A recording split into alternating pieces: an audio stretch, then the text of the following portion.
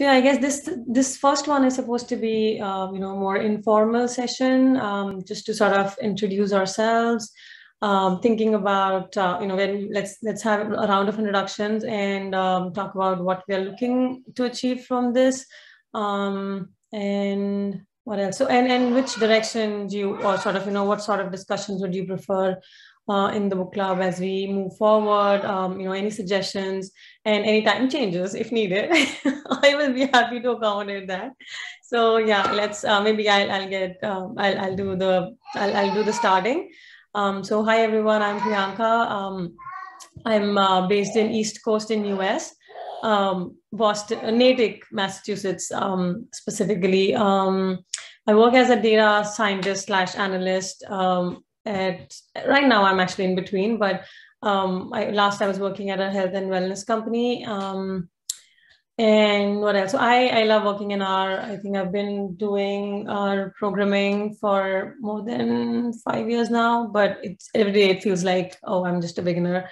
I guess a couple of months ago, I was doing like so much of visualization. Then in some of the projects, I realized things were just, I guess I was somewhere lost between making the visuals and then interpreting them. So I guess I was running short of time for doing the interpretation. So I realized I want to spend a little more time on maybe, learning all of this at once, and then be able to use this in a much quicker way in my next set of projects. So I hope to, sort of learn that skill of knowing the basics through and through, and hopefully maybe within this book club, maybe we could start looking at not just making the a plot, but also thinking through what it means, and what interpretations it sort of brings up, both low-hanging fruits and something peculiar that if that comes through, which is,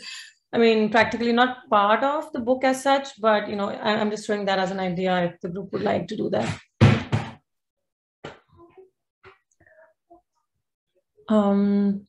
Anyone wants to go next? Sure, I can do it. No problem. Hello everyone. My name is Gustavo, as you guys already know. I am from Brazil, as I said, and I am a biologist. And actually, I'm finishing my PhD right now. I work with ecology / statistic modeling.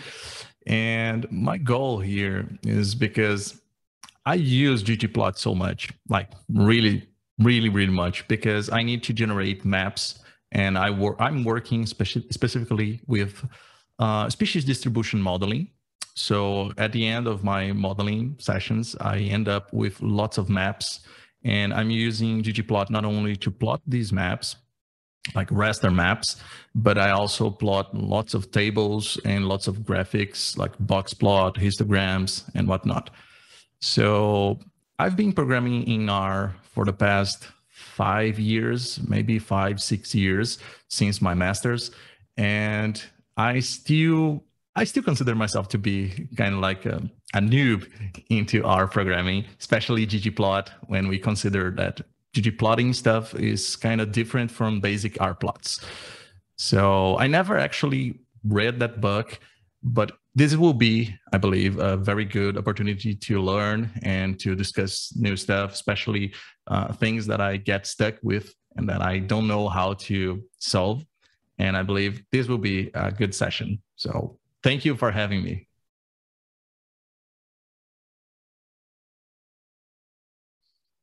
I can go next. So my name is Ryan. I live in Houston, Texas.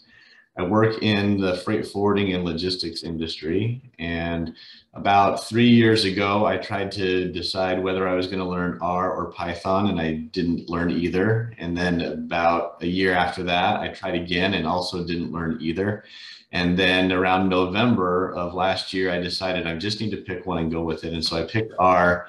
And since November, I just jumped into the deep end and have been on R4DS. We did that book club in a few months, several months, and then just started mastering Shiny maybe a month ago or so.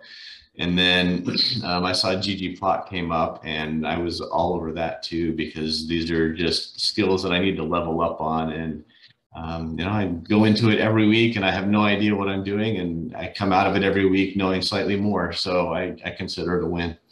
But I'm glad to be here too, and I've set aside the time on my calendar, so I anticipate being here as much as I can.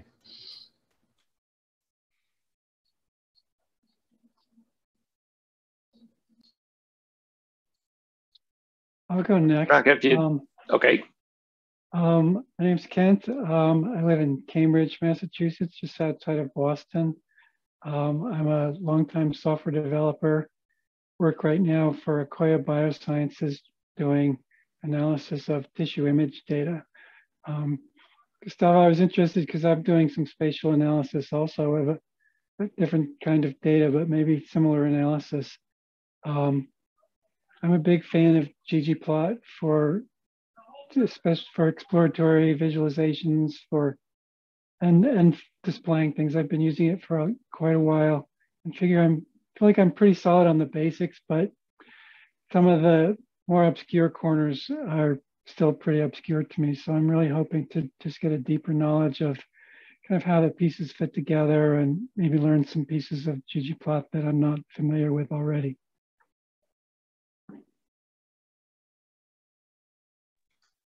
Priyanka, I can go next. My name's Ryan as well. I live in Lincoln, Nebraska. My particular interests, or what I'm focusing on work related, I service the rail industry, and we do a lot of work with, I guess, Linux log data, IoT type processing data.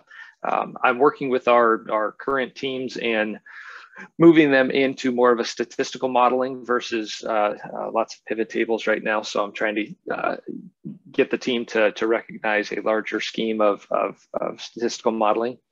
This will actually be my 4th book club. Ryan and I are on the Mastering Shiny cohort currently. I'm also in the R4DS cohort number 5 this time around. I am going to be joining the EPGS. I think that's Engineering Production Grade Shiny Apps. Ryan, that takes it one step beyond where we're at right now. But and then with this book club, and I think John is going to be starting another session for practical stats, but it's not the practical stats book. I think it's ISLR. ISLR, yeah, ISLR. It's going to be morning of Mondays. Yeah, I'm gonna try and join with that one too. So I'm currently in 5 book clubs at the moment, or planning on being in 5, and I don't know. I really enjoy using R. I'm a graduate student from the University of Nebraska. We were focused on business analytics. Our entire program was delivered using R. So I'm more frequent or familiar with the R Studio side of things. I do want to bridge into Python if that opportunity ever presents itself. So I know that's a necessity in data science. So at any rate, looking forward to this. Thank you. Sure. Yeah, and you can always do that within our studio now. I don't know when did they bring that up? Probably in 1.4 that you can also write your Python codes. I did one simple script testing for one of my not directly related stakeholders, but she just needed to pull some data from the API, and it seemed like that API only supported a few languages. Python was one of them, and there was no R support. So I was like, okay, I can do that for you. Maybe this is an opportunity, good time for me to get that connection, learn about Articulate and things like that. So even though it really was like a simple process, but it's just the first time things are so difficult. Like pip install itself was like took me forever. So yeah, but then I have also joined like R4DS. I'm also virtually part of PyLadies and Boston Python group. So I was actually able to seek help there. So that's how I actually figured it out on my own. It wasn't working out. So yeah, having a community that is really, really helpful, and it has helped me, I think, in many, many, many times.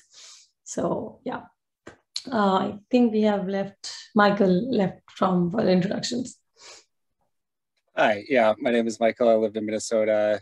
I work currently in a kind of a reporting data analyst type of position, not professionally using R in that, more like Power BI and such at the moment, but I started using R a little more than a year ago as part of a master's analytics program, and had initially used SAS, and then I had actually a visual analytics course where I used Tableau, and I kind of knew, and then at that point I was like, I want to do R or Python, and it was kind of, you know, choosing between them, and then one of the assignments in the visual analytics course was, okay, you've used, you know, Tableau or whatever for your primary tool for this course, now choose a different one for this assignment, a different tool for this particular assignment, just to do some simple visuals. And then I had the R4DS book that I had picked up because I had saw it like advertised as like, oh, a good book on data wrangling, and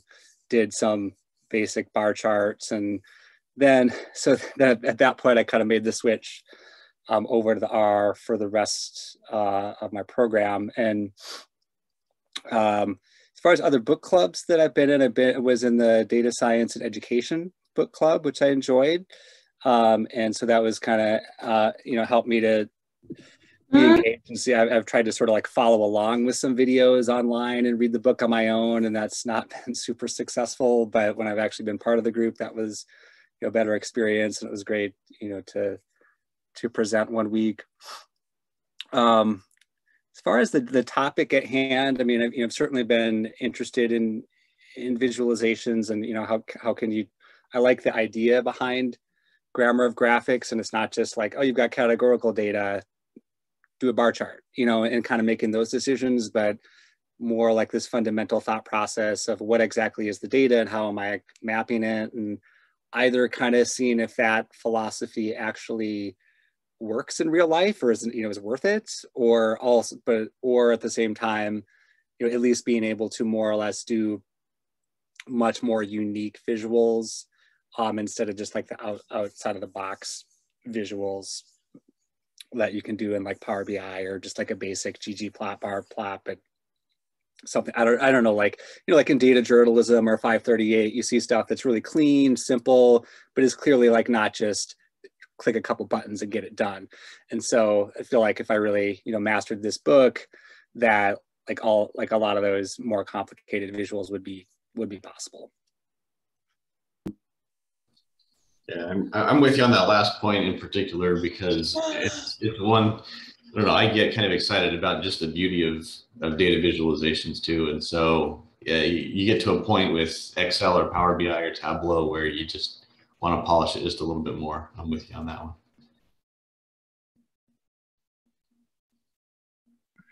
I also agree. I mean, I've enjoyed working with Tableau. I think, except that after a certain point, you're like, oh, I've done this before, or I don't want to do it. And then you're like, oh, I wish I could work in my favorite R. And this was a scenario at one of my previous positions where I was really excited working in Tableau, because again, like I was saying earlier, I think when you're working on a lot of exploratory data visualizations, you don't necessarily always need everything. Sorry about that. Background music. So you don't always need all the visuals, right? Unless they tell you something, you probably don't need to, you know, necessarily code. But again, if you're only working in R, that's how we would do it. In fact, I'm personally working on my, I guess, kind of side project where I'm trying to see within R if I could, sort of design a process or a workflow where I wouldn't have to plot everything all the time. Sorry, I think he moved something.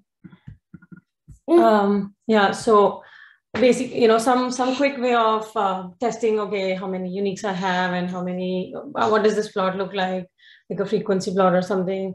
And if it looks good, then I want to go and spend some time coding it, adding all the layers and something like that. But yeah, like I said, so I think always good to have a reusable coded structure to your visuals or anything for that matter. So, okay. So this, we've just had a round of introductions, and yeah, 20 minutes into it. So 15 minutes of introduction.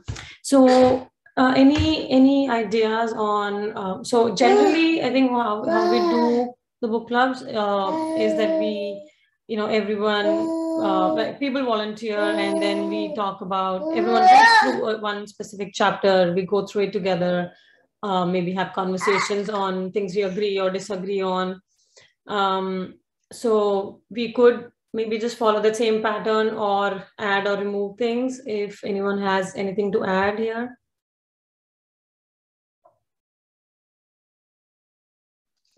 I was trying to look in the Slack channel. Did we set up a repository for this book club yet at all?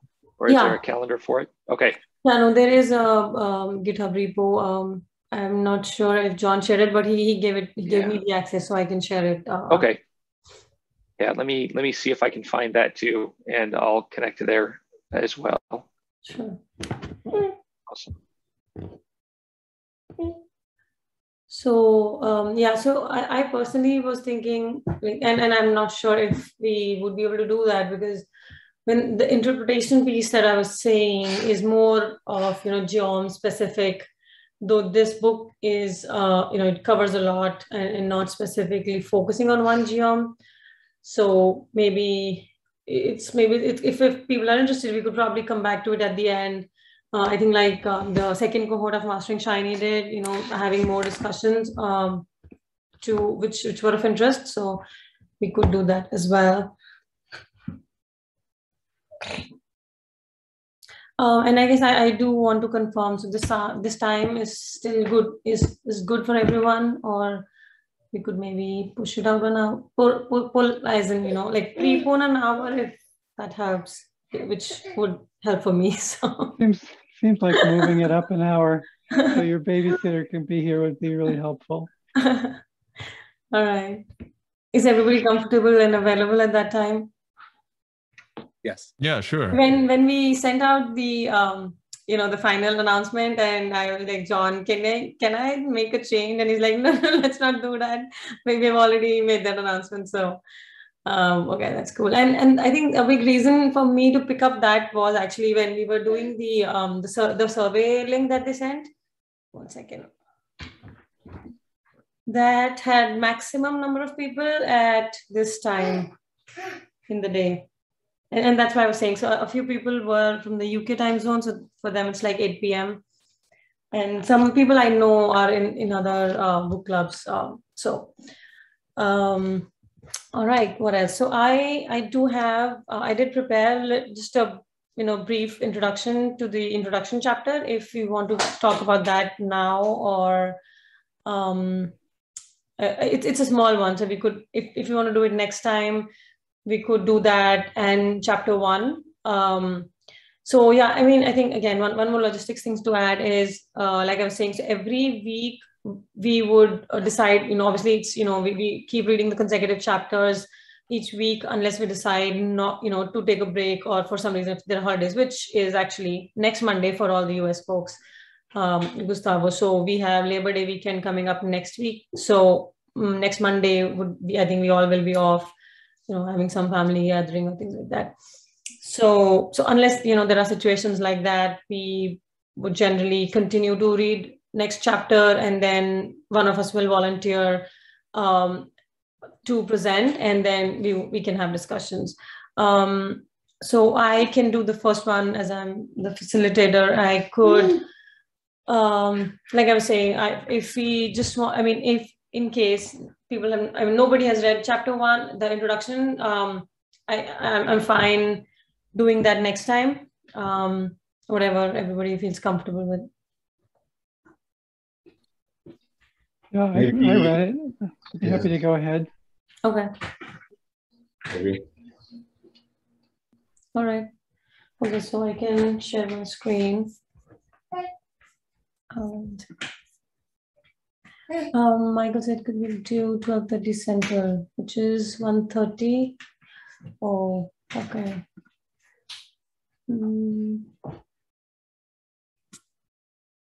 Okay, so Michael says, can we do, so 12:30 Central would be, I think, 1:30 Eastern. So I guess I can, if I have to present, I guess I would just have to squeeze my work for my presentation of 30 minutes, and we can then do discussion otherwise. And, I would be a little distracted, but that's okay. At least he'll be able to join. I'm sorry, I'm still talking about time. Is there anybody favoring one or the other? I'm available at 12:30 to 1:30 Central as well. Yeah, it sounds like the only constraint would just be on your side. Ryan, can Yeah, I agree. I have no problem with the time zone too. Okay. Okay, perfect. Let's do that. So, I mean, good. At least it's something better for me, and then we can still have Michael continue. All right. So I was supposed to share my screen. Here's my studio. Okay, I guess this is the one. Let me know if you can see my screen. Yes. Okay.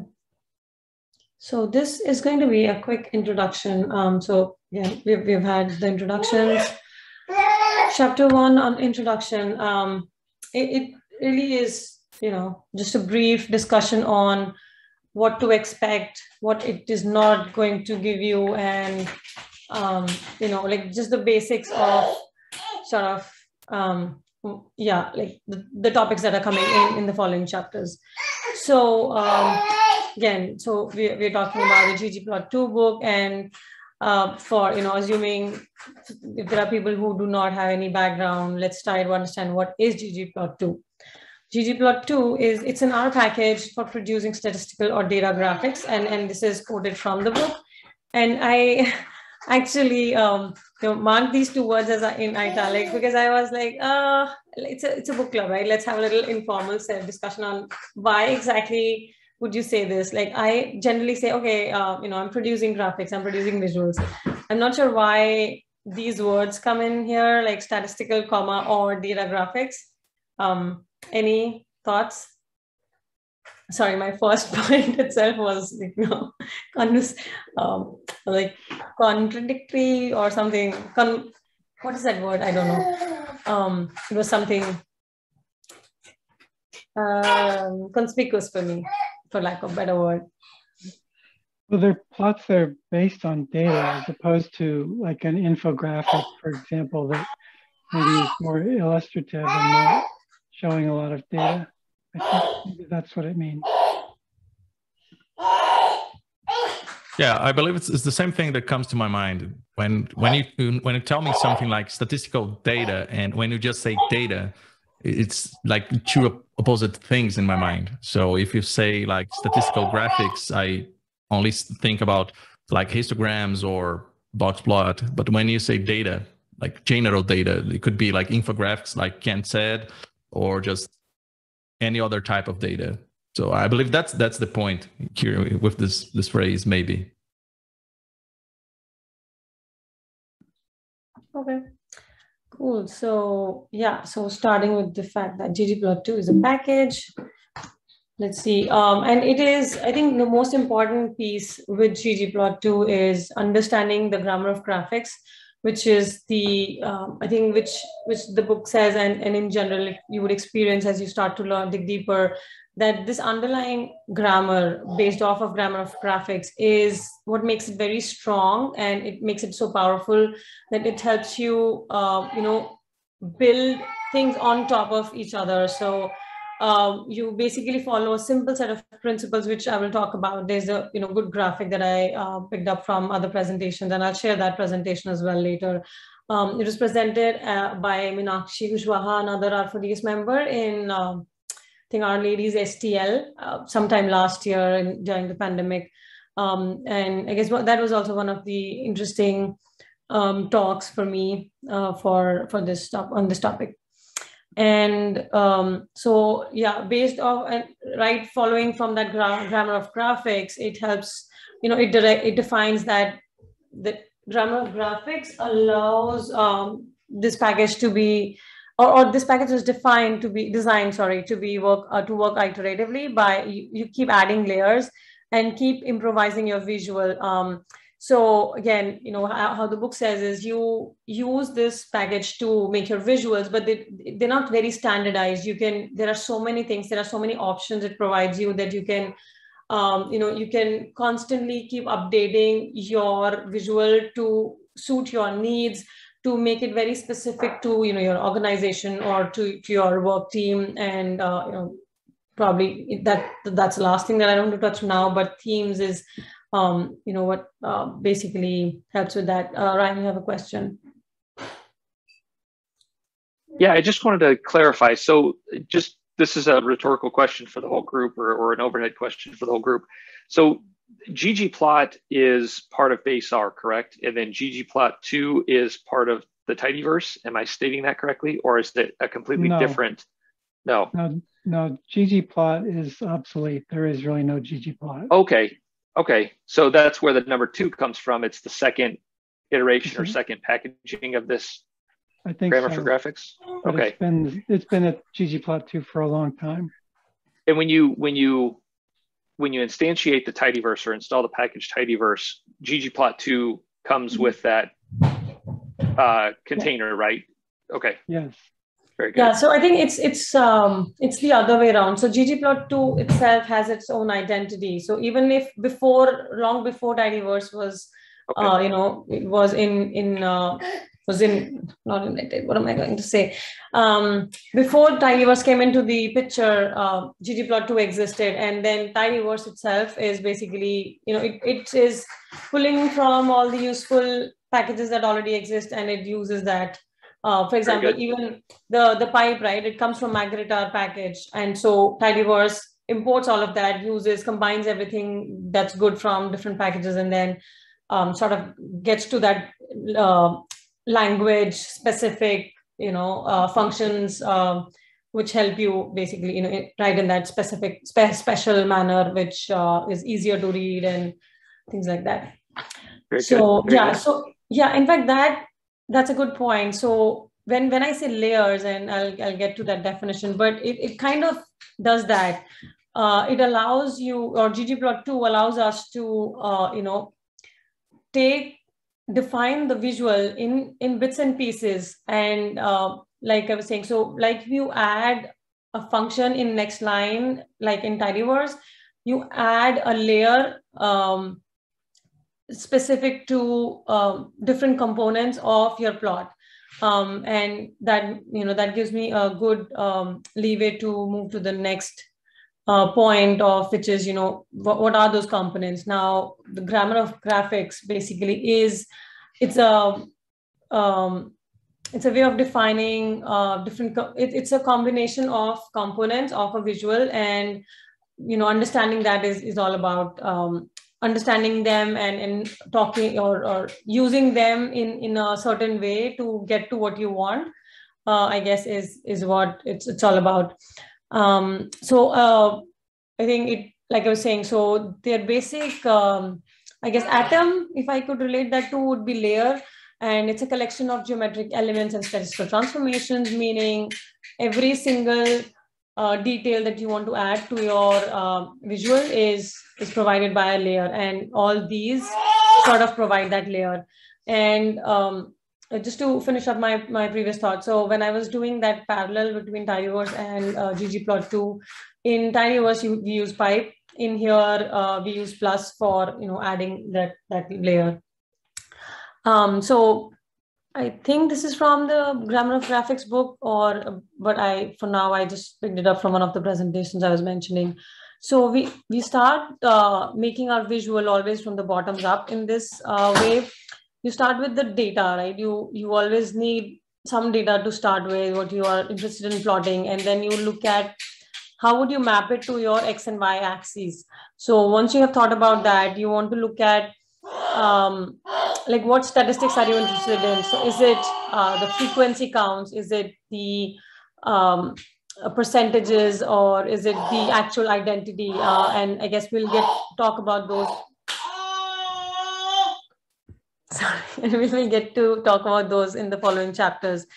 Again, scales, geometries are furthermore specifics, I just will define them as I had. So as all these were presented in the book, in this chapter.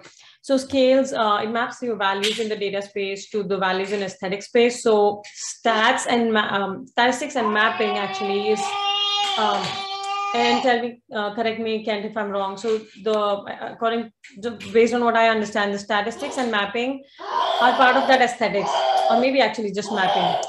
Mapping is what defines the aesthetics of, in the most basic sense of the visual that you're trying to make. So like I was saying, so X and Y axis, what are your X and Y variables going to be? And, if you're adding any colors, if you're adding any fill component, so all of that is defined in your aesthetic. In some cases, the fill and color actually go out of the aesthetic mapping.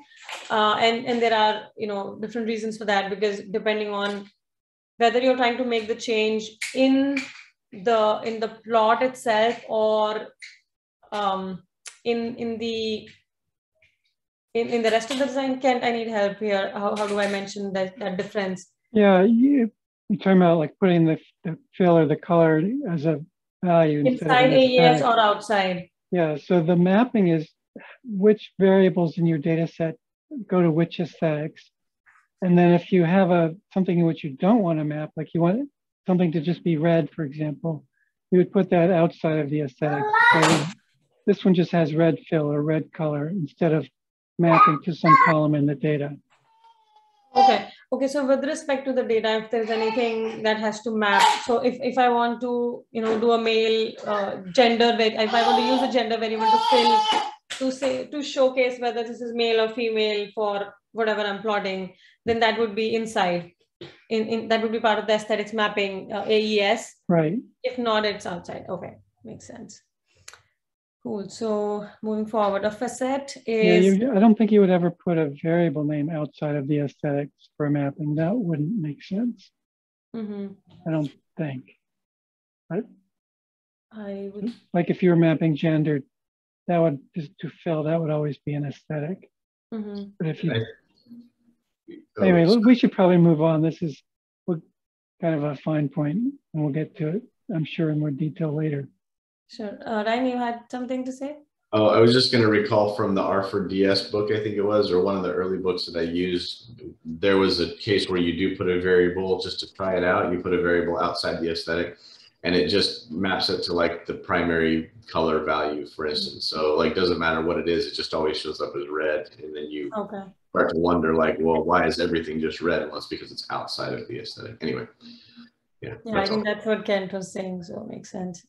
All right, so moving to facets, then it allows you to, break up your visual in individual sections, whatever. So if, like I was saying earlier, if I want to use gender as a variable for faceting, which means, so I could use any categorical variable in, either within one chart, say, I want to look at the bar graphs separate together, or if I want to look at, whatever distribution I'm looking at, but then each of them in the separate graphs side by side. So that's where I would use faceting. And sort of just to reread the definition from the book, it specifies how you want to break up or display your subsets of data. Okay, so I think this is interesting. So, you basically, by somewhere under the hood, you're basically filtering your data and creating multiple copies of your graphs for that data, and which is something like a small multiples kind of plot. Give me one second.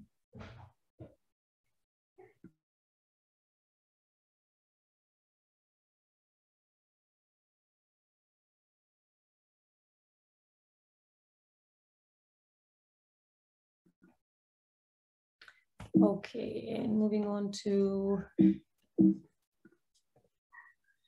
Cohort or coordinate system. That describes how data coordinates are mapped to the plane of the graphics and theme, which as I was mentioning. I think this controls the final displays of final points of display. Like we could, for your company or for your academic institution, if you want to just follow a set format you could always, instead of having to every time add those, 3, 4, 5 lines of code saying, this is what my font color should be, or this is what my background color I want to keep for each visual, you could actually use themes.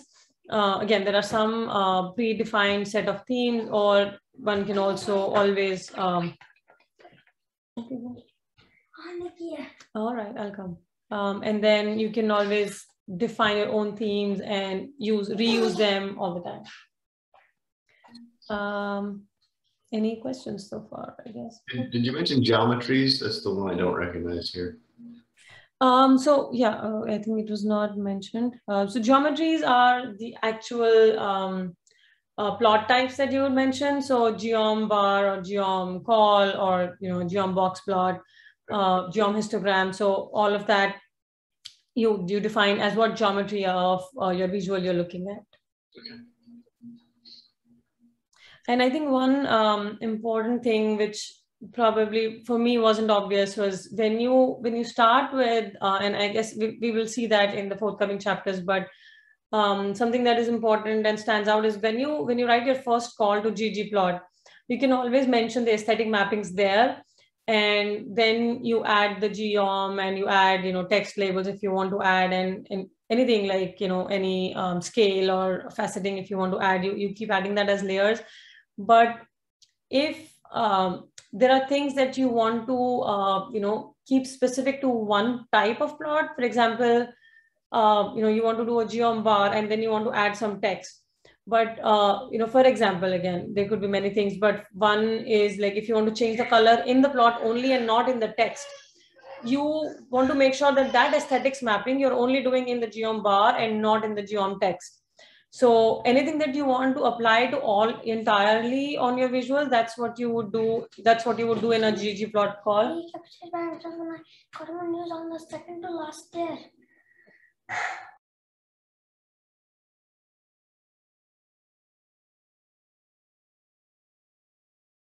Closing the door. Okay. Yeah. So where was I? So yeah, I guess that was something that I learned when I think through one of the presentations. So I thought this was really helpful. Again, I think that goes to the concept of layers and grammar of graphics. So if there's something that we want to apply to the entire visual, you put it in the first ggplot aesthetic mapping.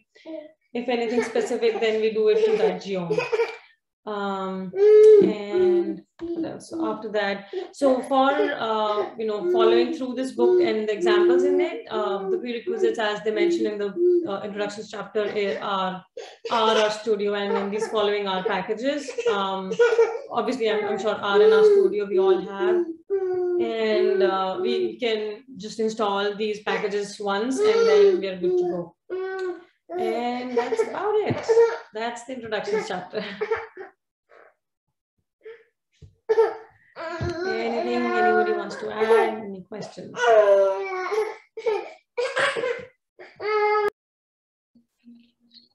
No, well, I think we're off and running. Yep, we're off to a good start. All right. So for the next chapters, do we want to talk about do we want to ask? I can raise. Anyone wants to volunteer next? I will share the GitHub repo. It was set up by John, but I haven't had time to check where to add the volunteers and chapter details. But until then, anyone wants to take the opportunity to present next chapter, which is what is the chapter name? It's like maybe chapter 2, first steps. Mm-hmm. Yeah. Yes, right. That's first steps is the next chapter.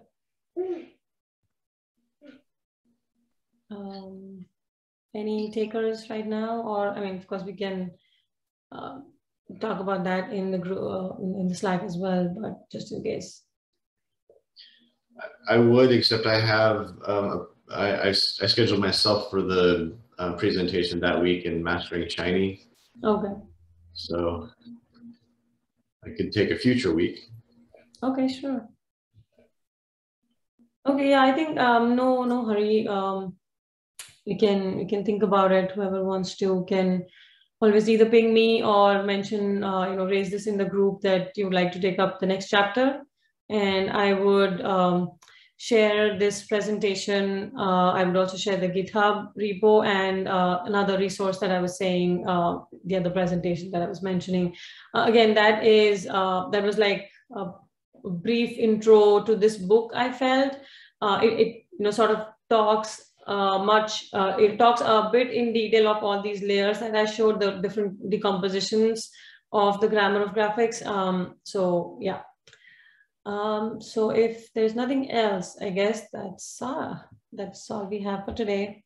And yeah, I'm so excited and look forward to having coming back in the next weeks. Okay, Ken shared the GitHub repo link for the book if anyone was looking. Thank you, Kent. You're welcome. Yeah, it was in the Zoom, posted the Zoom link from John. Yeah.